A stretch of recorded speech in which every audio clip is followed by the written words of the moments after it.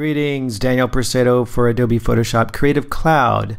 And an additional feature in this update is under the Edit menu. It's a fill pattern and it's rendering trees. And I'm going to show you really quick. Here's a preview. I just added some trees in my office. And I'm going to create an empty layer so it renders into this layer. These are 2D trees. They are not 3D trees.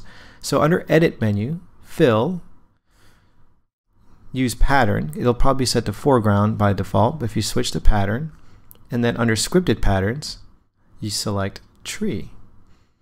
And then just hit OK, and it'll bring up a dialog. Now this script was created by Daichi, one of our fabulous artists at Adobe.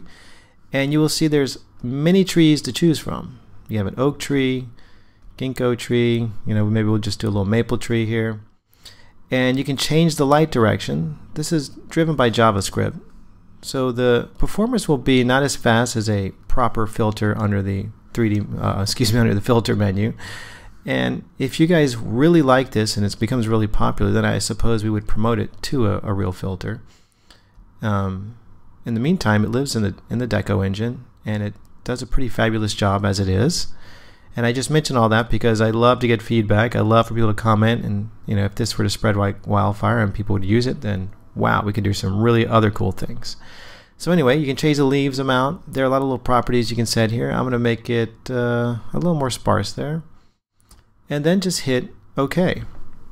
And it's going to start rendering it out. And look at that, a beautiful tree. And we can move it around because it's its own independent layer.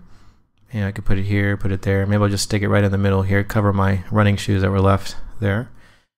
And there, I could put my other trees.